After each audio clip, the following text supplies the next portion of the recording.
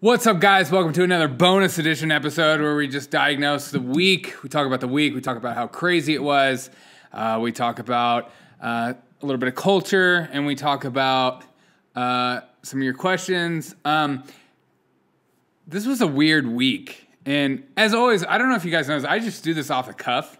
So I'm a pretty busy person. So if it's a stupid show, I'll just be like, wow, he was really off this week. So I apologize. I am drinking a Fly Jack Hazy IPA, 96 calories. I hate these beers that are like low calorie beers. They just taste like a Bud Light, or just don't. Why make it IPA with low calories? I got it on a Costco pack, so shout out to Costco beer packs, but. Ew, it's not that good. And it's kind of like this week, man. It's like we thought we were going to get a debate, and we didn't. The presidential debate committee is garbage. You can tell the media, technology, apps, software developers, whatever, they are showing their cards completely. And I don't think they care. I think they're like, it's like this beer. It's telling you it's a good beer. It's telling you it's real. But it's really just a 96 calorie beer. So it's not even that good. But it looks good. It's like the media today.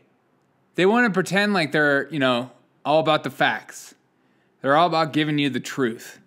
They're all about what you need to know. Instead, they would rather give you the 96 calories. Oh, this is good. This is right off the cuff. Wow. They would rather give you the 96 calories. They'd rather give you the stories you don't really need to hear. To keep you lean. They would rather just do another Orange Man bad story, which is, are you like me where you're just exhausted by that? I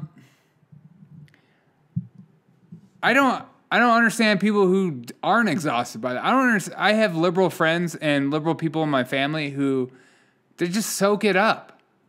How can you not get bored of it? How can you not look at some of the things Donald Trump has done and gone, actually, that's pretty good? Even if you're a liberal, I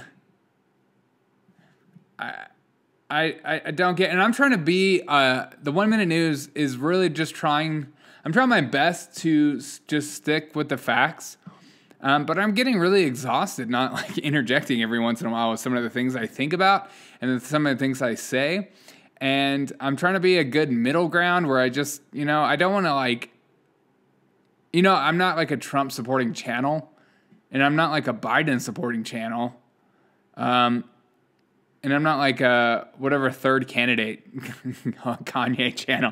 Maybe I'm a Kanye. That Kanye campaign that campaign ad was pretty good. I'm not gonna lie. I was like, okay, this is the most presidential campaign ad I've seen in a minute.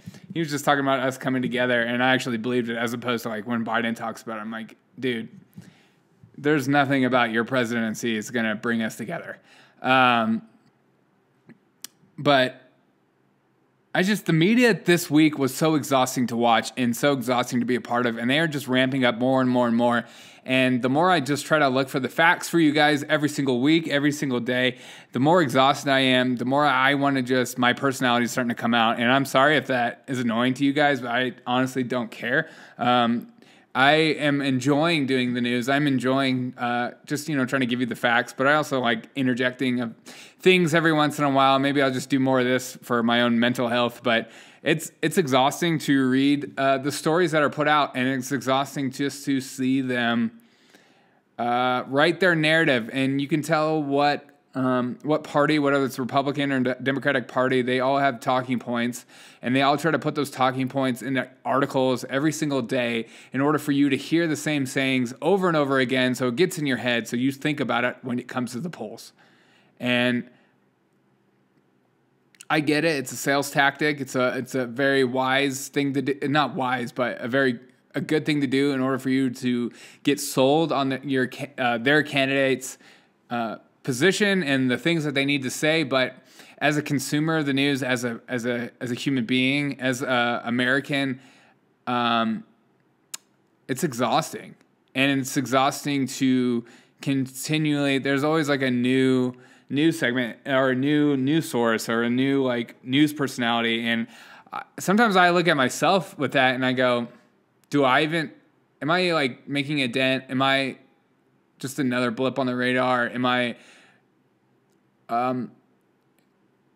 what makes my channel different? And I think I want to always be somebody who just searches for truth and is open to logical arguments, whether I agree with it or not. And that's what I kind of have gone down to. And I want to engage in more arguments, engage in more like dialogue with you guys, and learn about what you think and why you think the way you think. Because I think that's what I get most out of politics, is I like just hearing the different viewpoints and why, as opposed to just, I feel like politics is now just like children screaming, and if I don't get my way, it's like unbelievable. I like the whole thing about like Feinstein saying nice things, or like hugging Graham and like Lindsey Graham, and the left was like losing their mind saying she's like lost the plot.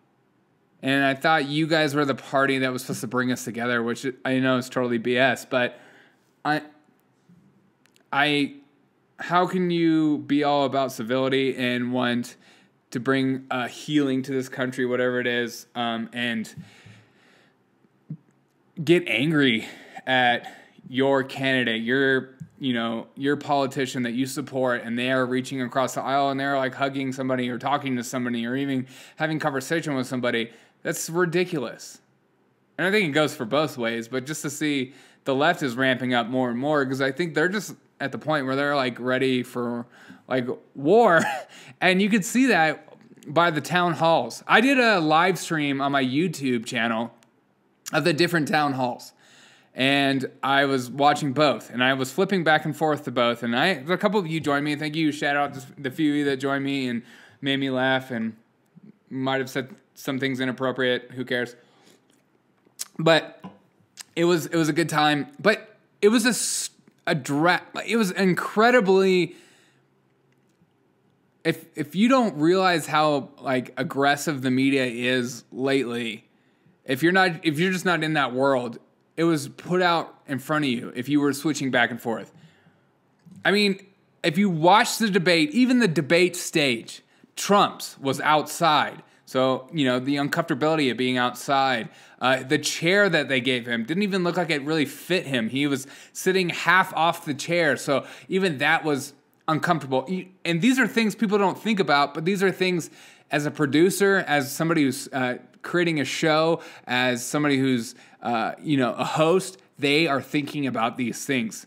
They want to know, they want to make you feel comfortable. They want to make you feel uncomfortable. And it's a very good tactic if you don't like the person, to make them feel as uncomfortable as possible. I don't know if you guys have ever seen the Eric Andre show. I know that show is totally inappropriate for some, but that show is all about making you feel uncomfortable with his guests. And the things that were chosen and these ideas of these like non-committal voters or these undecided voters, which is totally a lie.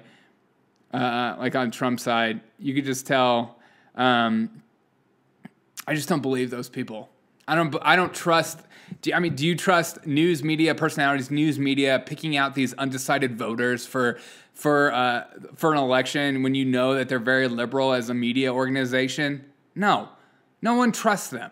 And the people that do trust them, it's out of complete ignorance. It's not out of like any kind of like secure foundation. So I watched the Trump thing, and it was Samantha was just arguing with him, and you knew that going into it. It wasn't like I saw like a lot of my conservative friends were just like, I can't believe she did that. Are you serious? Have you not been watching the media this past year, this past 10 years, the past 15 years? It's been ramping up more and more and more. They feel like they have a duty to come out against Trump. They feel like they have if they aren't aggressive, if they aren't pushing him in a corner, if they don't have that moment where, like, what she had, that moment when she called him, "You're not a crazy uncle, you're the president." Like, they feel like they need these moments so bad in order for their base to go, "You did a great job. Way to be a moderate host," or "Way to be, like, you really gave it to him." It's all about sticking it to Donald Trump on whatever liberal or whatever news outlet. And so when you watched her just debate and, like, push him and even spout absolute nonsense, like continually asking him to say, "Do you disavow white supremacists?" Oh my God, that is not a problem in this country. Yes, white supremacists are the most evil people. Screw them. Who cares about them? But are we watching white supremacists just, like, destroy streets right now? Destroy communities? Shoot people? No! So why is that even a question right now? It's like asking, aren't you worried about the ants right now? I didn't even know there was a problem with the ants. Well, you should have known. Why won't you disavow the bigger ants killing the little ants? And it's like these ghost stories. It's these fables that the media has created this narrative for people to actually believe that isn't true in order for you to, like, be focused on things that their candidate isn't saying. And it's exhausting to watch, and it's exhausting to fight against. And, like, even my wife came home and was like, "I can't believe she said," I'm like, how do you, it's so obvious that was the ploy. It was like, the liberal media, NBC, like, I even saw Conan. "I can't believe they're showing Donald Trump." Really? You can't believe the president's going to be asked questions on your network? Like, that's such a incredibly harsh thing to understand. Comedians getting involved in politics. Shut up. Just make me laugh. God, I run to comedy to escape real life problems, or make me feel better about myself, not for you to talk about politics. We get it. All celebrities are liberal. And then there's, like, a few that are conservative. So, like, when, like, Taylor Swift, "I'm supporting Biden." Really? Who cares? We already assumed. But it was just it's just like something you expected. You could tell she knew she had a job to do when she went into the debate. She had something she needed to accomplish. And so and I remember people were, like, praising her for the work that she did. When somebody like me, who is, I consider myself a fair-minded, logical thinker, would think, this is not how you have a town hall. This is not how you ask somebody questions. You ask open-ended questions, and whether you agree with the answer or not, you let the voters decide what's true and what's not true. You ask questions what are on people's minds. And what are on people's minds right now? Really, white supremacists? That's really consuming people's minds right now? I don't think so. I think people are worried about, is the country opening up? Is it locking down? Do I have to wear a mask for the rest of my life? All these, like, things that are, what kind of jobs aren't coming back? What kind of jobs are coming back? What is our relationship with China right now? What's our relationship with Russia right now? What's going on with Azerbaijan and Armenia? Like, is that a conflict we need to be worried about? How are the cases going on in the rest of the world? Is this just like the flu? Were we actually wrong? So these are things people are thinking about, not white supremacists or Antifa. What about in Portland? Are we just going to, like, how are those citizens affected? Like, they need our help? Are those politicians just so corrupt that they're just allowing their city to be destroyed in order for some kind of, fascist regime to come in and destroy everything when they call themselves anti-fascist, which is hilarious. And then we looked on the Biden side, and we looked at George Stephanopoulos. Used to work for the Clintons. Duh. Give him T-balls. He pushed him a little bit. I was surprised he even pushed him a little bit on the court packing thing. And it was almost like he was encouraging him to say that he should be excited about court packing, that he should be pumped out of his mind. Like, this is something you're open to, right, Joe? You're open to this, right? And it was almost like he was excited about the thought of it, which court packing is like the dumbest thing in the world. And I want to do, I think I want to do a video on court packing. Even the idea alone is stupid because once you open it up, it's never going to end. And then it just becomes another way to elect elected officials to elect their own. And then, and it's not even what the court was originally thought to be. And it was just supposed to interpret the law. It wasn't supposed to be, anyways. And then, so we looked at Joe Biden. He had somebody that was already on his side. The moderator was already on his side. We already knew that. There was some guy that was asking questions in the audience that used to write speeches for Obama. Whoa, no way. You mean he gave up a softball question too? And, you know, that wasn't talked about in media outlets, except for I saw it on Tucker. But there was like, and then I talked about Trump's chair. His chair was this big, white, comfortable chair. So it was a very, you know, a comforting atmosphere. So even he was walking to it, you know, he was more comfortable already. It was inside, it was AC, you know, and he even had a longer, he had a longer time to talk. And the questions that were given to him were so easy. No one really pressed him, except for that one kid called him out on the, what else do you offer black people, except for saying, if you ain't black, you don't vote for me thing. And then the media was praising that. And then that the New York Post thing came out, and it wasn't even a question. How could George not even ask? Not even giving him an opportunity to lie or talk about on stage saying, you know, I don't believe any of this. He didn't even ask that question because Twitter and Facebook did their best, you know, to dumb down and to shut off any kind of idea about the story. And it's not even being debunked because it's real. And what we're finding out now is that even Hunter Biden's lawyers have called the repair shop asking for the computer back. So these are, and nothing's being disputed because it is real. So now they're just in a mode where they're hoping people just assume it's fake. Or the liberals think it's fake news, which doesn't even matter. They just hate. Liberals hate Trump so much, they don't care who is president. This idea that they're like for Joe Biden is ridiculous because you look at a guy who's completely losing it without a huge teleprompter and isn't asked hard questions. And yeah, he did okay on the debate. But, you know, let's be real, Chris Wallace did not press him on anything. And didn't allow Trump to press him on things. He stopped Trump all the time because, you know, I want to give each other time or whatever.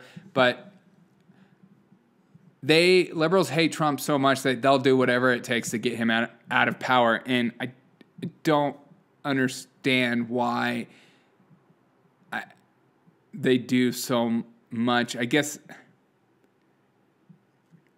he's just, I think they hate him so much because he turned out to be more conservative than people thought. I mean, he would turn out to be more conservative than I thought. I thought he was going to be more moderate, more liberal, and just come out with the face of Republicans. But I don't know. He's turned out to be way more conservative than I thought, which is interesting. But yeah, this week was insane. And another insane thing is the fact that journalists aren't backing the New York Post. These people that claim to be about, you know, free speech, journalism, finding the truth, they're not even coming out against censorship in any kind of way possible. That's insane.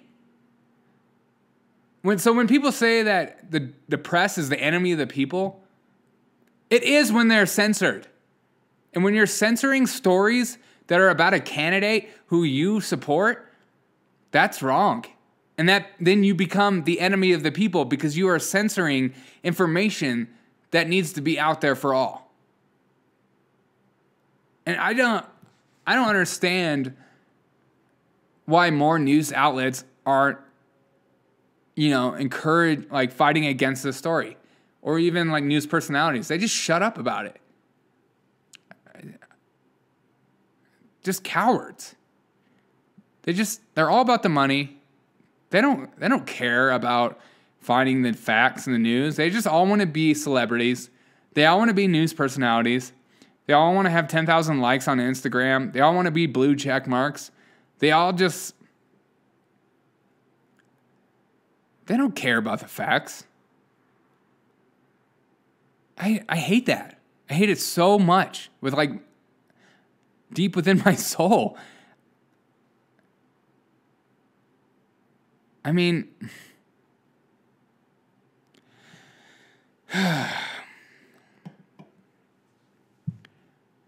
so keep fighting for facts with me. Keep fighting for logical thinking with me.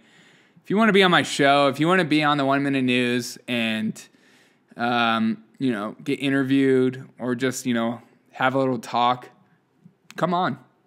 I don't want to do this all by myself. I don't want to just make stuff up as I go. I mean, I want you guys to join with me. I want to create a community and create a force of people who are fighting against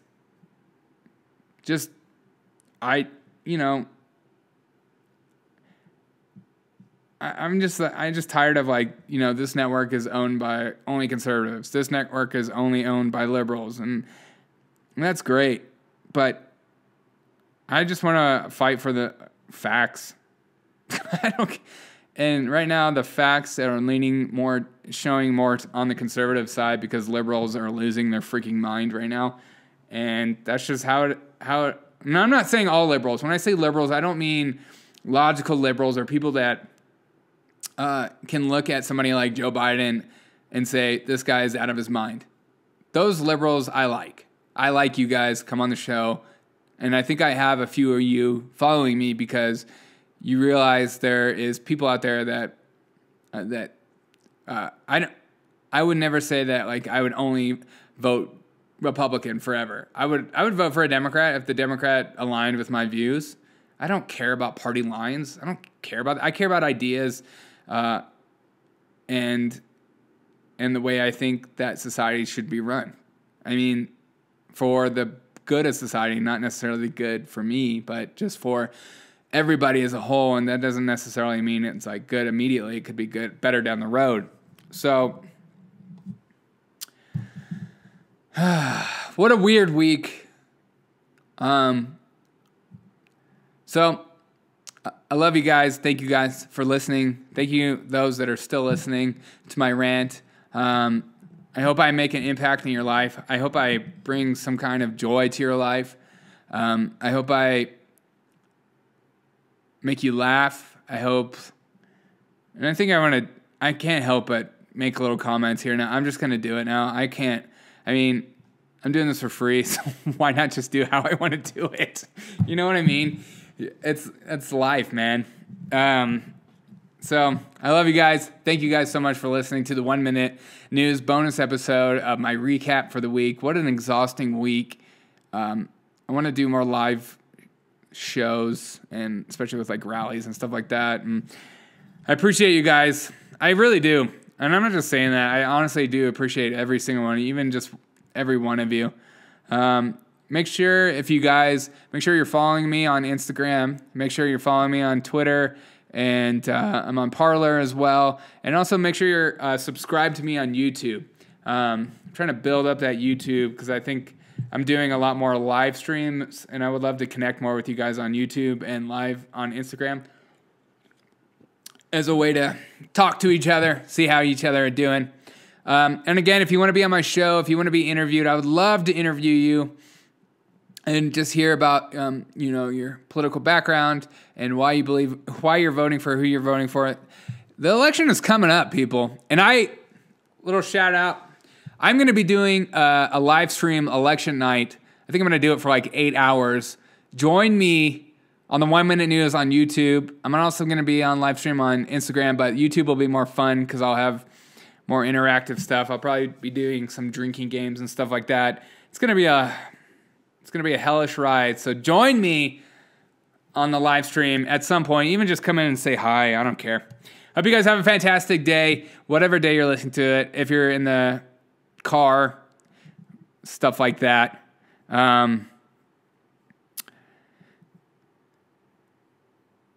Whoever would foster love covers over an offense, but whoever repeats the matter separates close friends. Enjoy your life. Have a great day. Bye.